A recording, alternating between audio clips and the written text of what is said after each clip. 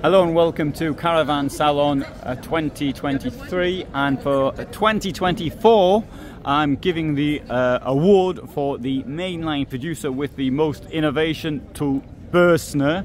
I'm going to start off with this thing here, which is a tiny car. It's called a Habitant. It's only a study, it's not even a prototype, but what's clever about that?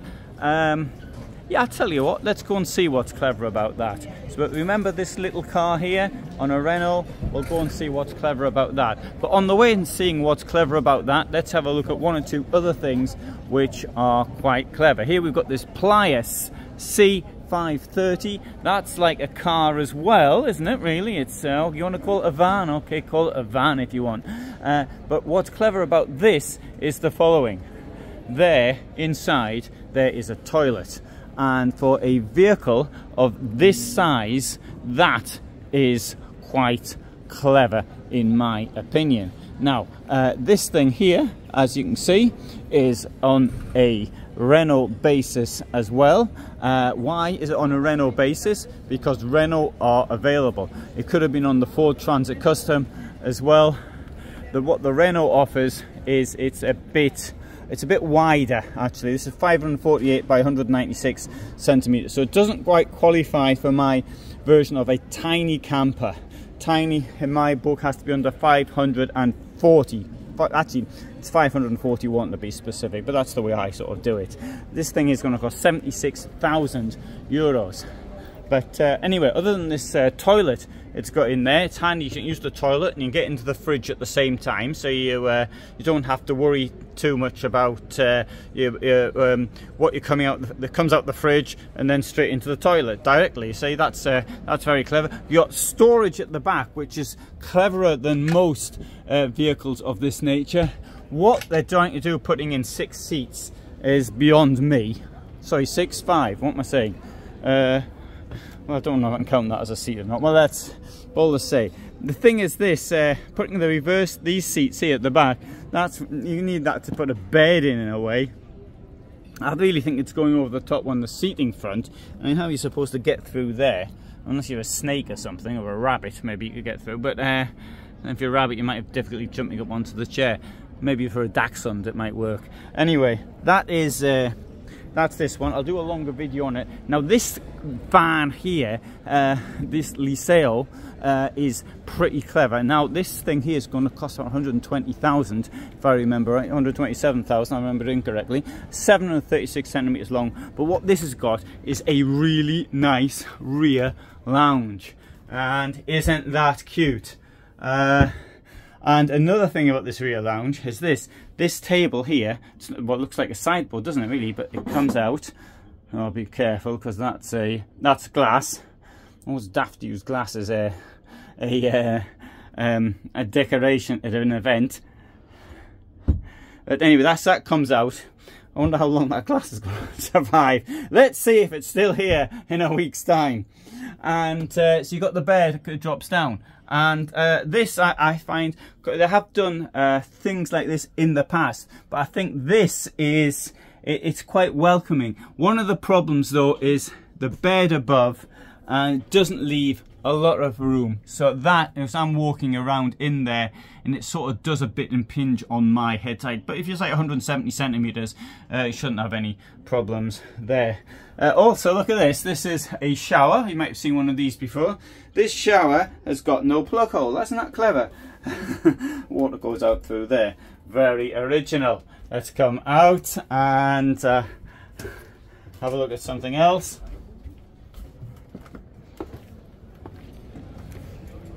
So now I'll show you this thing here, this Bürstner Delphin C621. What I think about this, again, it's on the Renault basis. It's got lengthwise beds at the back, and the way it's laid out, 76,000 it's going to cost. But I think the way it's laid out, it's really quite original in the way that it's done and the way that the space is used. So that is another thing I find quite attractive. It wouldn't suit me, but I'd rather just have a widthwise bed. But I mean, I'm reporting here on what's clever.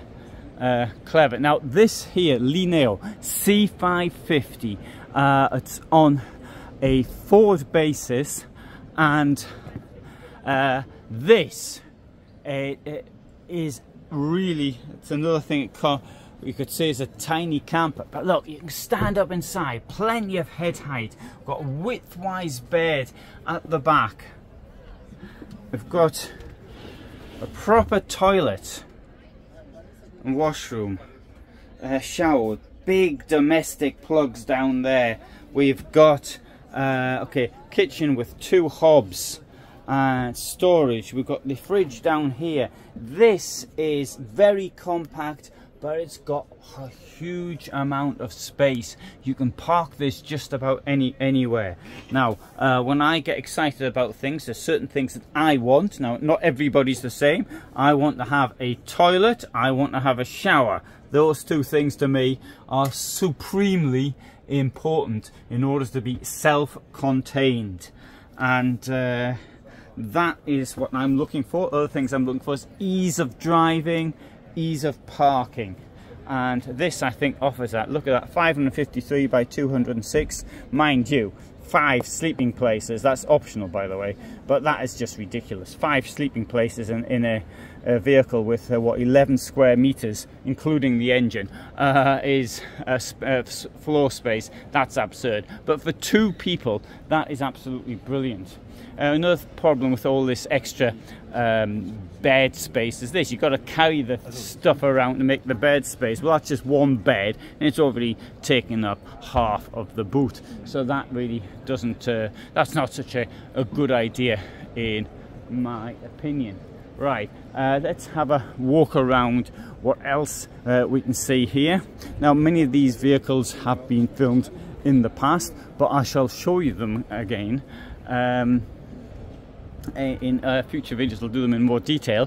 Campio C540 4x4. I think this was brought out in 2019 if I remember rightly, and again, it's a tiny floor space. It's got it's got 2 sleeping places, it's got 4 off-road, we've got this very similar washroom to what we saw in the Ford. This is on the Citroen basis, but the washroom's not quite so good because it's only got 1 tiny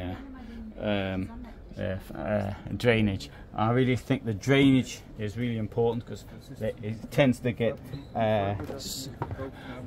blocked, particularly if you're off-road. You're probably in lots of places where there's lots of sand and stuff like this.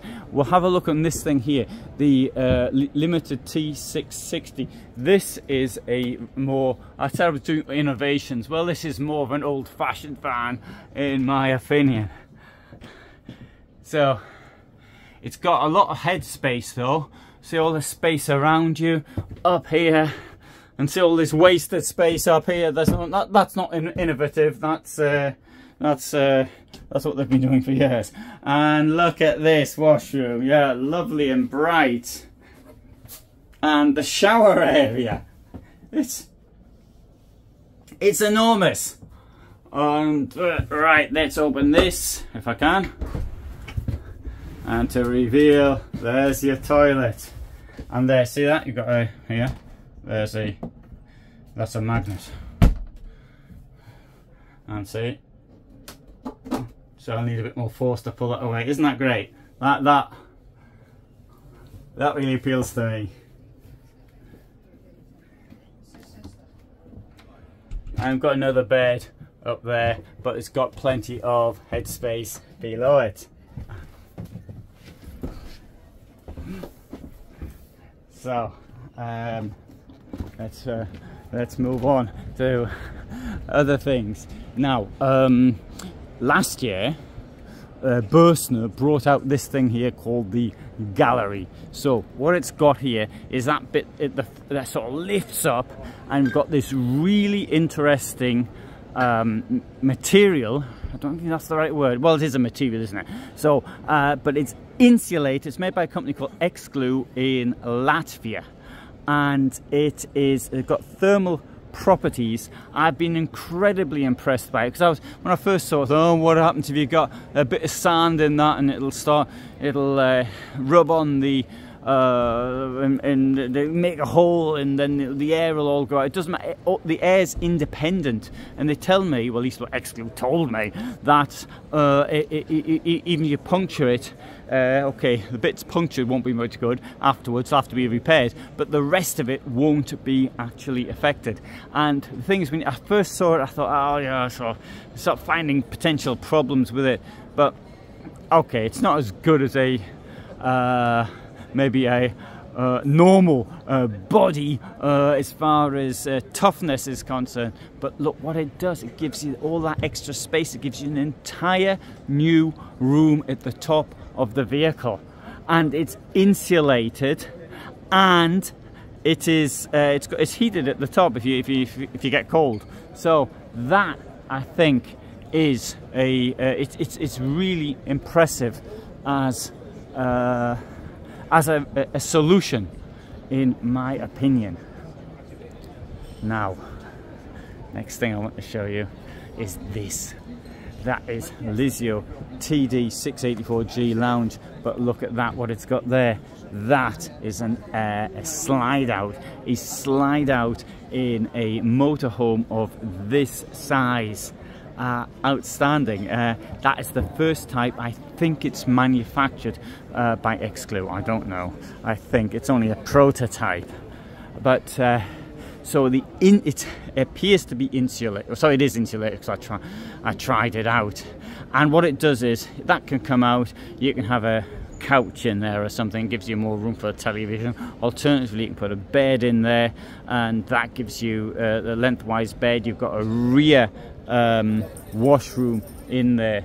That is a very impressive piece of kit, and you'll have to see that in a different video, because look, there's a queue to get in, and so I'm not going to actually get into it. But anyway, it does say up there, it's that word there, unverkauflich Studie. It means it's a study, a project, not even a prototype, but unverkauflich, it's not for sale. Anyway, so, but it's, what is good is that Bürstner has brought out, and there's the managing director and the head of design, and they have brought out an electric van here as well. But showed the electric van last year, but I'll do a longer video. And now, can you remember what I started out with was the car? And so here it is. There's that car, and this is what it does. As you can see, the roof comes over backwards, opens up, and it's got this tent in the roof, and those supports on the tent, that is air. But now in this case, I don't know how quickly it actually blows up, because I haven't seen it, but I've seen other examples. For example, gentle tent, and it blows up really, really quickly. So inside they've put another bed, sleeps 4. This, obviously, this tent here is just that's an option. Now this, again, this is only a study. It's a project. But the thing is this, last year they had the electric camper van, fully electric Ford camper van here, and now, as I understand it, they're bringing it out for sale. There is an electric motorhome here, which I'm going to have to show you this in, but not from Bürstner, from Iridium, which I'm going to have to show you in a different video. But this, I would say, as far as I'm concerned, for this year, the most exciting innovations that I've seen so far. There may be something else I haven't seen, but I would give my award for this year to Bürstner for what they've done here. So I'll try and upload the next few days other videos showing other innovations, and then later I'll go into the more detail on individual motorhomes. But I wasn't expecting to see anything this year which I thought was going to be really, really interesting, and Yes, but I have done so. So here we've got the slide out, which I think is great. The fact that this gallery is still coming out. Well, it brought out last year, but it's still here. I think that's great. I think that looks really good. I like the fact they put a toilet in the tiny vans, so that makes it a camper van instead of a car. And to my way of thinking, okay, that Renault car with the tent on the roof, I think that's just daft, but that's me. I don't understand the market for it. So, they tell me, oh, it's for younger people. I say, yeah, but younger people can't afford it, can they? And if they could afford it, why wouldn't they get a, I don't know, a 10-year-old normal motorhome, which would cost the same but would have so many more possibilities. Of course, a car, you can't put a car in an underground garage. You can't put this in an underground garage. You can't park it so easily. But hey, you can sleep in that, you can shower in that, and you can use the toilet in that, which you can't do. Well, you can't do the second two in the car. Anyway, that's what I think. So tell me what you think, if you like that, this or not. Put your opinions below. Thanks for watching, and all the best from me, Caravan Salon Düsseldorf.